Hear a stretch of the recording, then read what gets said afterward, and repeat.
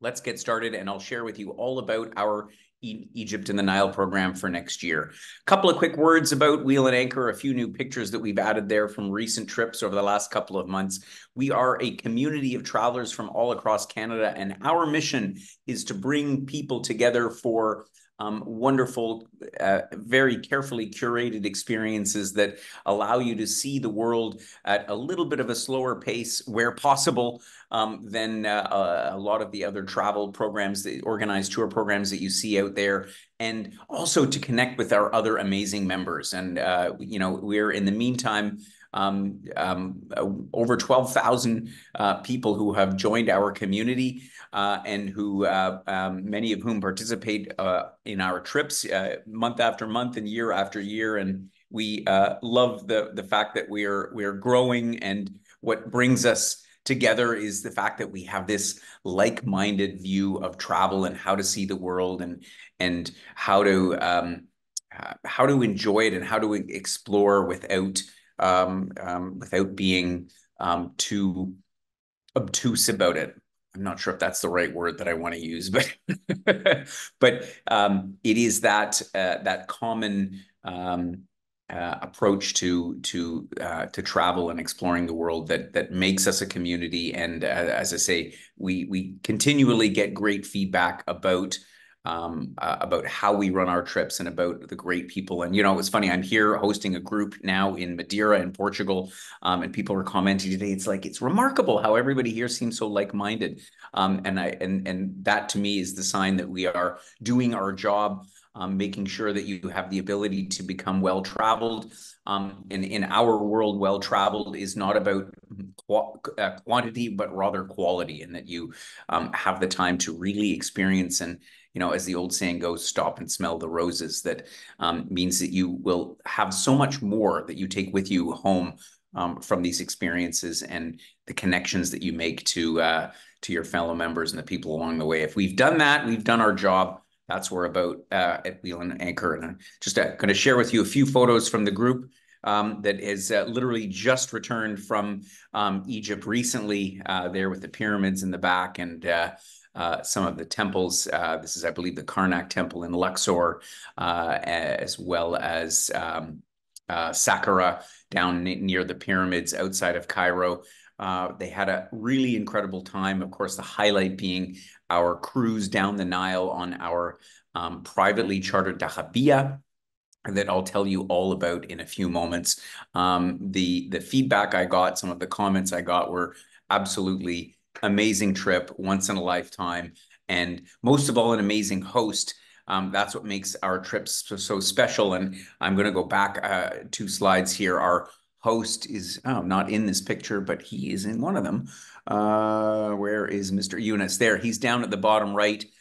We have an Egyptologist who we have taken on board and befriended, and he's befriended us Canadians since we first traveled with him before COVID. And he remarked to me after that very first trip how much he enjoys so much traveling with the Canadians. It's a totally different dynamic than some of the other nationalities that he tours around Egypt, and he looks forward every year to being the host and guide of our trip.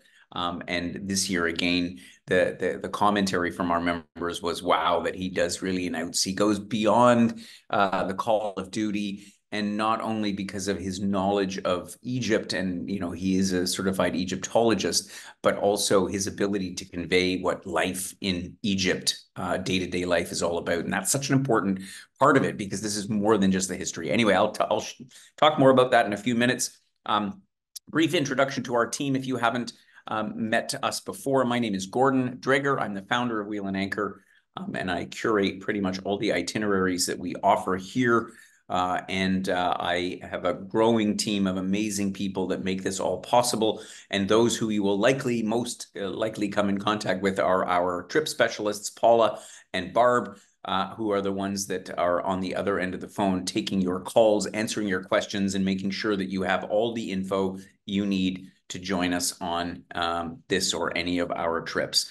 Our agenda today, as with all of our webinars, we're going to take you on a little relaxing digital trip around Egypt, down the Nile, and I'm going to show you the way and talk a little bit about some of the highlights of this trip. Where we're going to be heading back in March of 2025. On other webinars, we've had Yunus, our Egyptologist, join us. Unfortunately, he's in the middle of high season at the moment and super busy, and he sends his regrets that he couldn't join us on this webinar. But if you are curious what he sounds like, or you can also always tune into one of our previous webinars on Egypt, where he has had the time to join us. And has shared some of the experiences that he delivers to our members on this trip. The program, of course, takes place here in the northeastern part of Egypt in the Nile Valley, beginning and ending in Cairo, of course, the capital of Egypt. And so we focus on Cairo itself, and then we focus on that section of the Nile that is most popular for cruising, that is between Luxor and the high dam at Aswan. We sail both upstream and then back downstream from starting and ending in Luxor, and then the trip again, we fly from there, from Cairo. And I want to make a quick point here because, people ask us quite a bit about, the situation in the Middle East, what's going on there. Of course, if we look at the little inset map here, you've got Israel and Gaza, of course, here, which are next to Egypt on the other side of the Sinai Peninsula. This is the Sinai Peninsula here for your geography lesson. It is separated from the rest of Egypt by the Suez Canal, which of course connects the Mediterranean and the Red Sea here. All of the troubles that have been happening, of course, are up in this part of the Middle East, and there has been literally no effect in Egypt thus far. We hope it stays that way. So, anyone considering joining this trip, if that's a consideration, and listen, we understand safety, security, that's obviously first and foremost in our minds, but life in Egypt and travel to Egypt, as attested by our members who've been along on this trip this year, unaffected by the situation over there. So I just thought I'd remark on that because it is a question that has come up from time to time. What's happening? We're in the Middle East, but we are far away from all the terrible stuff that's happening over there. Let's go through the day-by-day itinerary, starting with Cairo, of course, where you can fly into. In the meantime, well, I shouldn't say in the meantime, for some years now, Egypt Air offers a nonstop flight from Toronto to Cairo, which is a great way to fly in. And that's an airline that is really up their game. If you would have asked me 15 years ago, I'd say there's no way in heck I would have flown Egypt Air, but they have brand new aircraft, wonderful service on board. So it definitely rivals our own domestic carriers at home. But of course, if you're traveling from other places in Canada, there are numerous ways to get to Cairo via European gateways like Frankfurt, Amsterdam, London, and so on. So either way, when you arrive in Cairo, of course, you're met by our friendly drivers and brought downtown to your hotel, where we will be staying for the first few nights in this very hustle bustle city. Now, listen, you've heard stories about Cairo, what it's all about, and it is as frenetic as probably as your imagination or as pictures that you may have seen. But we're going to be holding up here. New this year, we're returning back downtown on previous trips, and on some upcoming trips. We've stayed out in Giza at the pyramids at an excellent hotel, the Mena House, which is really first class. We decided for a little bit of change of pace because I like to change things up, never stay the same. We are heading back downtown and staying at the Ritz-Carlton, Nile Ritz-Carlton, which is right on the bank of the Nile River, of course, and adjacent to Tahrir Square, which is the main square of Cairo. You'll probably be familiar with the name if you remember back during the Arab uprisings. That's where all the people came out and demonstrated in Cairo. Those things don't happen these days anymore, thanks very much. But the Ritz-Carlton, as with all of the hotels in the Ritz-Carlton brand. I'm not a fan of chains, generally speaking, but when you're in a place like Cairo, it's nice to call a place like this home. It is a first-class hotel. This is for those of you who may have traveled in Egypt, 20, 30, 40 years ago, way back when it was a totally different place. This is what used to be called the Nile Hilton, which was very, very famous hotel for a number of different reasons. And the hotel sort of as they do when they're not looked after over time, sort of fell into disrepair and was completely gutted and refurbished and taken over by the Ritz-Carlton Group in the last decade. And it is now a spectacular five-star hotel. Perfectly located. Again, you can see the square in the back out the window here. So on the back, you've got Tahrir Square, the main square of Cairo, and in the front, you're facing out onto the Nile, a great place to call home for a few nights while we're in Cairo. Of course, we're going to see the major highlights while there. We're going to make a trek out to the pyramids at Giza. That is undoubtedly one of the top things that one comes to see. And, the pyramids, for me, I can best describe it that, there's what we learned in school about, the pyramids and the pharaohs and all the rest of it. And there's what you learn on site when you actually stand in front of these things and you look up and you realize the geometric precision and the alignment. In fact, it's given rise to so many conspiracy theories about how these things were actually created. Were they even built by humans? Anyway, I'm not going to venture into that road, but it's actually worth prior to going to Egypt, or even if you're just sort of toying with the idea of going, is, read up a little bit, watch some YouTube videos about, the history of the pyramids and the various speculation that's gone around them. But spending, the few hours there that we do is one of those highlights that you'll never really forget. For those that aren't too claustrophobic, you can actually climb inside the pyramid. There is an access tunnel that takes you right into the middle of the pyramid, which quite honestly, there isn't much to see in there except you're surrounded by pyramid. But to say that you've been inside is an incredible rite of passage. And for others, it's riding a camel across the desert. And when you look at the picture as well, it looks like, oh, the pyramids are out in the middle of nowhere, but they really are, frankly, in a suburb of Egypt, specifically in Giza. And so from where this picture is taken, it's basically all sort of buildings, but the area around the pyramids has been so beautifully preserved. And we'll stop at a couple of other sites there as well, like Saqqara, which has the first temple in Egypt that even predates the pyramids at Giza. So you're going to see some of the most important archaeological sites that Egypt has to offer. The other big reason to go to Cairo is, of course, the Grand Egyptian Museum. Now, I'm going to caveat this by saying the Grand Egyptian Museum, they started construction on this thing over 10 years ago, and it is when it is ultimately fully opened, because it was actually due to open already before COVID, when we took our first Wheel and Anchor group there in 2019, so just before the start of the pandemic. It was supposed to have been open in time, and it didn't. And then, of course, the COVID sort of interrupted all of that. And then it was going to open right after the end of COVID.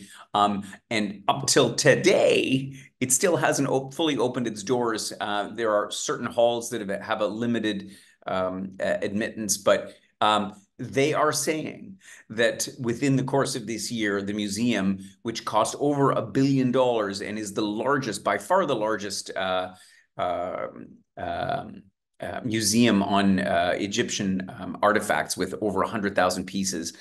It will open sometime during the course of this year. So by next March, you will almost certainly, because, when it comes to this, there's nothing we can say with absolute certainty, but you will be able to visit the Grand Egyptian Museum, which will, of course, feature a huge section on Tutankhamun himself, King Tut.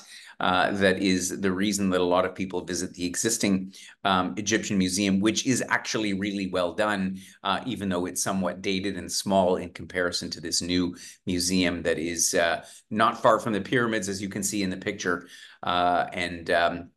This picture that we've chosen here, you can see some of the construction activity. It is largely, if you look at it from the outside, it looks like it's done, and it's almost done.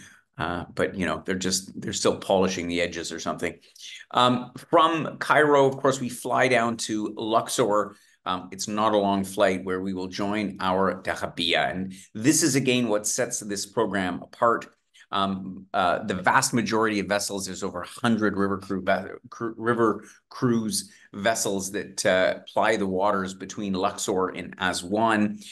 We opted, starting a year ago or a year and a half ago, to work with a company that has built this brand new. It was just completed in the end of 2022. This dahabiya. A dahabiya is the original vessel that was used by the emperors, the nobility from back in the day of the feluccas. That's why it still has a sail on the front of it, even though that's not really an operational. It's more for decoration. This was how they cruised up and down the Nile River. And so the dahabiya, with only a total of 14 cabins, is chartered exclusively by ourselves for this program, which means it's just you and your other fellow Wheel and Anchor members and our crew on board.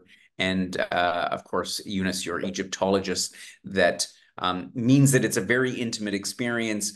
Of course, they've got wonderful both outdoor and indoor amenities. You can sit here in a lounger during the times when you're not out exploring the various sites along the Nile, and just sort of soak in the warm Egyptian sun, take a dip in the pool that is also on board, enjoy the fantastic food. And when this trip just came back, as I say, last week, I was curious because it was the second trip that I guess that we've had on this dahabiya since it was launched.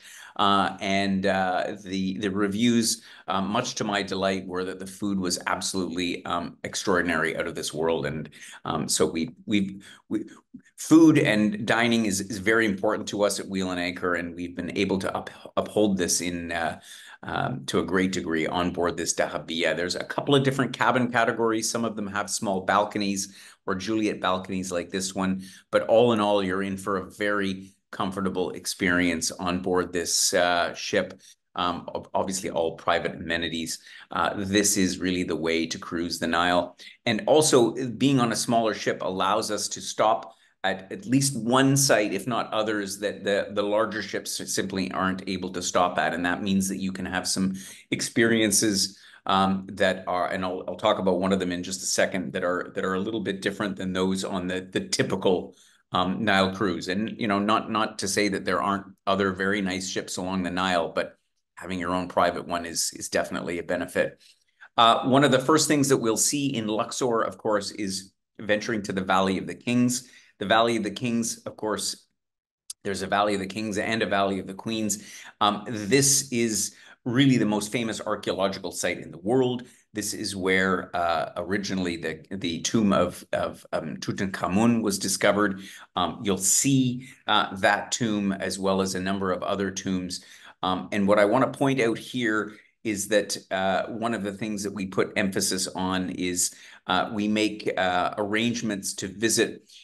There are roughly 5 tombs that are in the typical Valley of the Kings pass, if you will.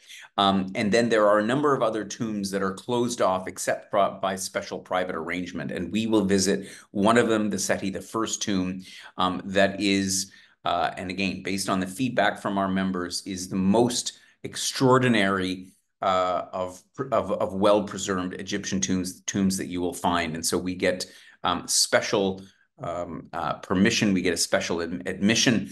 In fact, it's quite expensive to arrange that, and that it will be undoubtedly, as far as one of the tombs, one of the absolute highlights of this trip. We'll visit the tomb of Hatshepsut, which is another one of the famous ones. I didn't put pictures up of all of them. Some of them will be familiar to you from having browsed through National Geographic or seen documentaries on it. But there's so much here. The thing that I want to highlight about this is that the risk is with any type of a tour that is uh, focuses on a lot of historical sites. Because I mean, let's face it, we're delving into ancient Egyptian history, thousands of years old. But the huge benefit here is that you have someone like Eunice who is able to weave the whole story of Egyptian history into such a fantastic narrative about how one pharaoh relates to the other, and how one temple relates to the other, and what happened here. And it is fantastic. And I must say that everything that I had learned in school and long since forgotten was completely redrawn for me, for lack of a better word, by actually seeing these things up front. I mean, the Edfu Temple, of course, is another one that was quite known because the whole thing was preserved since it was buried in sand right up to the roof. And so when they finally discovered this temple and then gradually excavated it, shovel by shovel, as it were, it meant that some of the engravings and some of the, now I forget the name of them, some of the reverse engravings that you see, for example, featured here, the level of detail in these things. And if you consider at that time in the evolution of mankind, what was involved, it is truly, truly remarkable. Gebel El Sisila is actually one of the quarries where where much of the stone that was used in these incredible statues, like Abu Simbel, for example, and others, was mined for all these temples.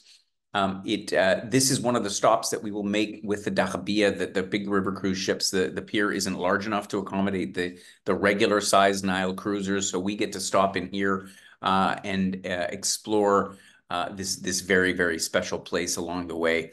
After a couple of days, we'll arrive in Aswan.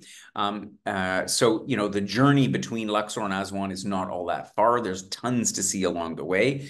When we get to Aswan, which is, of course, where the Nile River is separated from the upper Nile from the lower Nile by the High Aswan Dam, which you'll probably remember was built back in the 60s, or was completed in 1970, and was quite controversial at the time.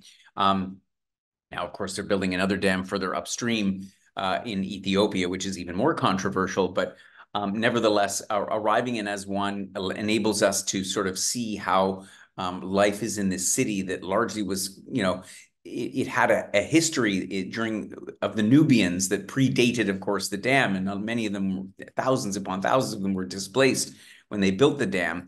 And so we get to hear all about that. We visit the Temple of Karnak, the Crocodile Temple that is here in Aswan. We'll have a high tea experience at the old Cataract Hotel that overlooks the river. So some very, very special experiences that are in store for you while the couple of nights that we're in Aswan. One of those is an optional side trip to Abu Simbel. So Abu Simbel is at the other end of Lake Nasser. Lake Nasser, of course, being the lake that was formed when the Aswan High Dam was built. And it is a huge, gigantic lake. I mean, you fly for almost an hour from Aswan to the south, almost to the very south of Egypt, almost at the border of Sudan. And we offer this as a side trip for those that, and everybody that goes on this trip says, why don't you just include this in the program? Well, it's a good question. Maybe not everybody wants to do the side trip. They just want to take a rest and explore Aswan, which is interesting in and of itself. But Abu Simbel is amazing because of these gigantic statues that were built that are that what makes them particularly famous is obviously the size of them, the grandeur of them is one thing. But then when you realize that these were actually relocated from their original site, which was on the banks of the Nile River, but would have been completely flooded by Lake Nasser when they built the dam, and piece by piece, over a period of 5 years, with 3,000 people, they moved this incredible temple depicting King Ramses II from its original location to where it is now. And that makes it even more worthwhile to visit. You can actually go inside the temple and the other temple that is adjacent to it. It is really, really an amazing site. So there's a whole day devoted to that. And but other things to do for those that would prefer to stick around in Aswan. After our second night in Aswan, we are heading back downstream towards Luxor.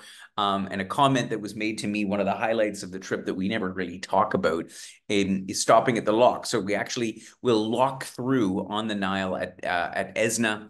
And it's here that a very funny practice, and I'll let you in on this because some members had commented that they said we should really mention this because they thought it was a lot of fun. But when the ship is entering, when the dahabeeyah is entering the lock, and as you're going through, you'll have these local merchants on small little craft that are basically yelling up at the boat and sort of trying to sell you various wares from, anything from t-shirts, and they'll toss the stuff up onto the boat. And then, if you can open it up and look at it. And then if you want to keep it, there's a little pouch in there, you put some money inside and you toss it back down. And this whole activity goes on for the whole period as you're transiting through the locks. It's a lot of fun and sort of part of this whole experience. You can't not buy something from these guys. So they're actually very good businessmen, the ones that do that. We'll end up back at Luxor, where we'll disembark our ship before heading back to Cairo. But I want to mention as well that the opportunity will exist because we're on board the boat for a whole 7 nights. The opportunity will also exist to do a hot air balloon ride, which is optional and obviously weather dependent, over the Valley of the Kings and Queens. I know that when I went on the trip, oh God, it's 4 years ago now.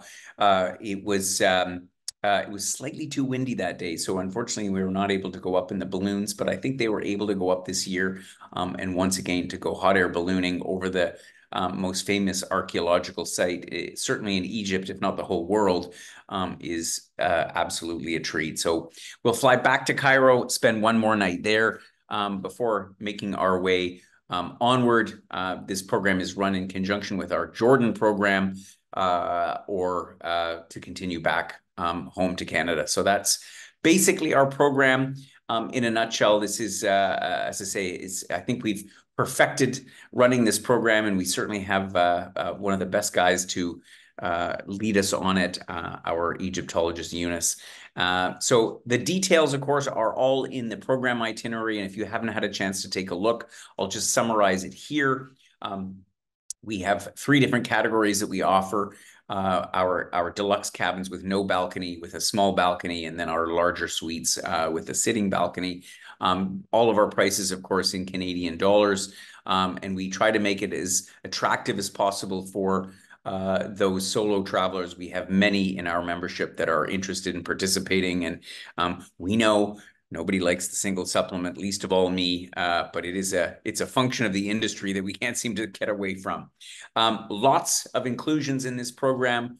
Of course, your cruise and 4 nights of truly luxury accommodation in Cairo, as well as 7 nights on board the ship, your domestic flights, all of the guiding, the gratuities, all of your meals on board is all part of this program. And again, it's detailed in the program itinerary. We will assist you with international airfare, as well as sign you up for Abu Simbel and insurance. Those are the only things that are extra for those that wish to join this program. If you sign up early enough, we always get a bit of I shouldn't say always, but typically we get a bit of a deal if we pay our deposits in early enough. So we pass that on to our members. So you get a couple $100 on top of all of that if you join early. Our Egypt program, Egypt has become very popular again. So thankfully our programs have all sold out recently. So we do suggest you consider booking early. March is a great time to go, and I'll touch on that in a moment because it will always come up within the question section. But of course, I'm about to take any questions that you might have about this trip, and it's always the questions that pop up 10 minutes after the webinar is over. But that's why you can email Paula or Barb, and they'll make sure that your questions are all answered. So let's see. Have any questions come in, Paula, either prior to the webinar? Yeah, go ahead. Yep. Yeah. Sorry, I've got a list already that's Okay, been perfect. No. stacking up. So we'll work our way through them. Um, Member was asking, what differences are there in traveling to Egypt during Ramadan? Can Ah, you yeah, good question. share Yes, on thank that you. The experience? Ramadan. Yeah, so next year in March, it is Ramadan, which is obviously the Muslim holy month. And so Ramadan is actually a very interesting time to travel anywhere in the Islamic world because you get to sort of witness something that we say we don't really have. I guess those who are devout Catholics celebrate Lent and also have a degree of fasting. Um, Practically speaking, there is little to no impact on our trip. Otherwise, we wouldn't go. But what happens during Ramadan, of course, is that Muslims will fast from sunrise to sunset. So they are technically, well, not technically, they're not allowed to eat or drink during that whole period of time from sunrise to sunset.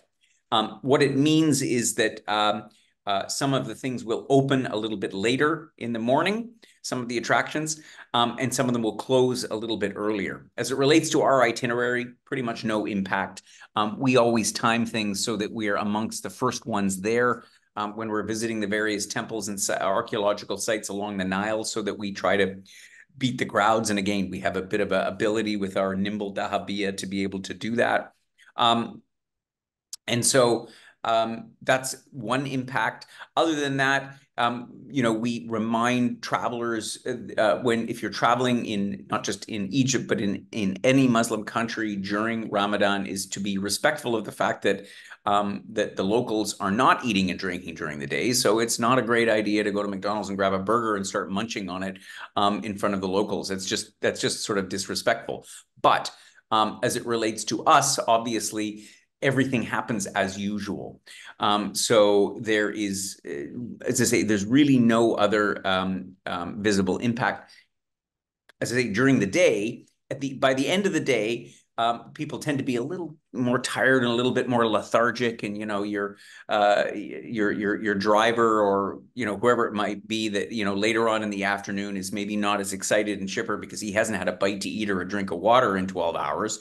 Um, and then, of course, when the sun goes down, it's feasting time. So things can be a little bit busy if you're out and about in local communities. So you may see a little bit more frenetic activity after sunset in Cairo, for example, as it relates to the experience on the Dahabiya on board the Nile. Since we're all amongst ourselves, you won't really notice anything. So it's an interesting event to witness, and I think it's if anything, it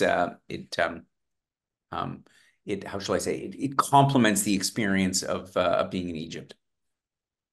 Definitely. I think our One members are experiencing that right now in in Morocco as well, because Yes, it was a absolutely. question leading up to our Morocco trip. Another question with regards to that was, and forgive me if I might have missed it, but the additional excursion to Abu Simbel, the Yeah. pricing member was asking about, The pricing for the additional was which symbol I will is be, okay. let me just see if I have it in front of me here on my notes. Da, da, da, da, da. It's basically the price of the air and the transferring to the temple and all of it. I don't have it right in front of me, Paula. I It'll seem to be in the documents as yeah. yeah. So for anyone that is inquiring all the pricing, it will be in the itinerary and we have a document with additional information which helps answer questions you might have, questions you might not know you had yet, but it's a very members do comment on how what a great resource it is. So you can reach out to Barb and I for that. So no worries, Gordon. I didn't think you'd have it right in Yeah. front of you, but I'm sorry, I don't have it in front of me. that's okay. Yeah, All good. the document. Another question here, which I think a lot of members, since we had previously offered the Egypt, Jordan, and Israel at one point together, have Yep. been waiting for combination options. So someone was asking if they saw Jordan was on the list or other combinations, if the dates will line up. And they definitely do for Jordan and Egypt, and Jordan's coming out next month. Exactly. Jordan Um, is we just putting the finishing touches on the trip. We made some revisions to that because as you say, we previously offered the trifecta, if you will, Egypt, Israel, and Jordan. We will not be traveling to Israel for the foreseeable future until such time as circumstances there change. But Jordan is similar. It's adjacent to all of the troubles, if you will, but at the same time, there's no reason not to travel to Jordan. Things are business as usual there. So Egypt and Jordan will be offered in combination, and that program will be out, as you said, in a couple of weeks' time. Fabulous. Yes, that is. And then I have another question here. Members asked with regards to the time of year, what is the weather like in terms of how they should pack to be prepared for the different Yeah, so climates? so March is when we first did this trip, we went at the end of January, beginning of February, and quite honestly, it was a little chillier than we expected. And we happened to also hit a year where it was one of the coldest winters that they've had. Believe me, there's no snow happening there. But March is sort of past that point. So the temperatures are optimal. You're talking about temperatures in the low, could hit the mid 20s in and certainly bright sunshine. It doesn't rain much there, particularly not at this time of the year, and cooler in the evening, which means you probably don't even need the air conditioning in your cabin. It's available certainly, but for travel wise to this part of the world, I can't think of it other than November, which is the other time we typically operate this trip. Those are the best times of the year because it's not it's never that cold in Egypt, let's be honest, but it's also not too hot. You can't go, once you get even into April, it starts to get really, really warm during the day, uncomfortably so. So March is the best time for Canadians. Fabulous. Those are the questions that I have received at the moment. And if Okay. there's anything other, members can reach out to Barbara or I via phone call or email. Gordon sharing their details there. Exactly. Either Paula or Barb or this camel here will be happy to answer all of your questions. And do drop us a note. Do join us on this trip. As I say, I'm delighted that we've had such great feedback from it, and again, particularly from our amazing host and Egyptologist, Eunice.